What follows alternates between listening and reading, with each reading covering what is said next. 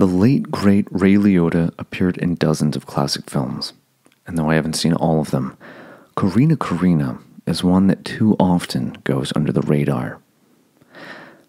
Ray portrays Manny Singer, who, along with his young daughter, has just lost his wife.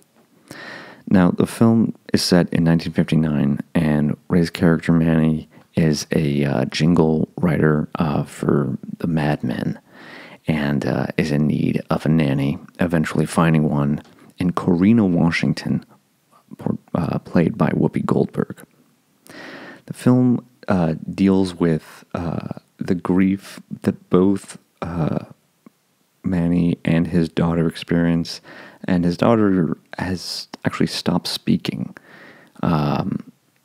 And it's Corrina who is able to help her through this time and eventually get her to the point where she is talking, but a lot of that is kind of running parallel to the grief that Ray's character Manny is experiencing.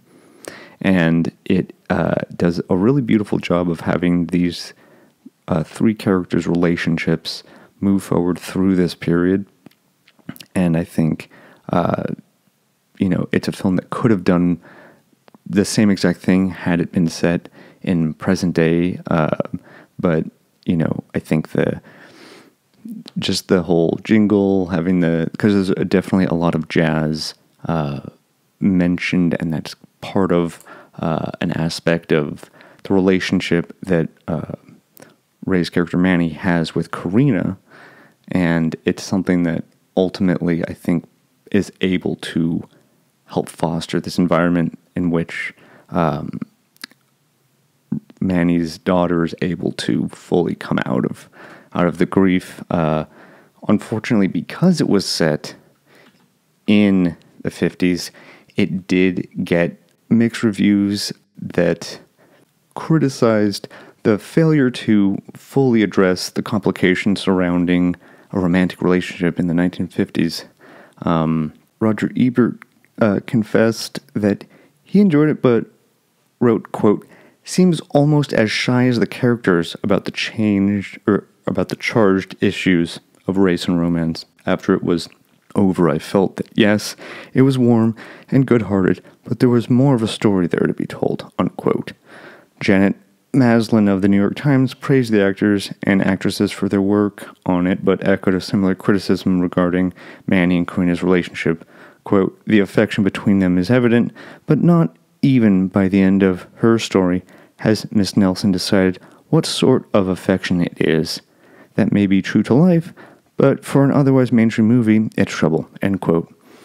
I completely disagree with that. I think, again, had it not been set in the 50s, that criticism just wouldn't have been there, and you could have had the exact same film. Filmmakers wanted it to be in the 50s for a number of reasons.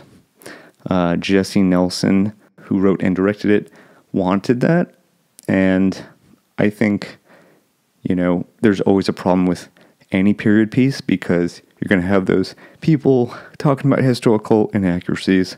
But it is a wonderful, warm film that really, the focus is actually on Corrina's relationship with both Manny and his daughter, and how she actually helps bring them out of the grief, and that's what's important. And it's just a wonderful film that Ray Liotta shines in, just as everything he's been in, and it's something that I think everyone should check out.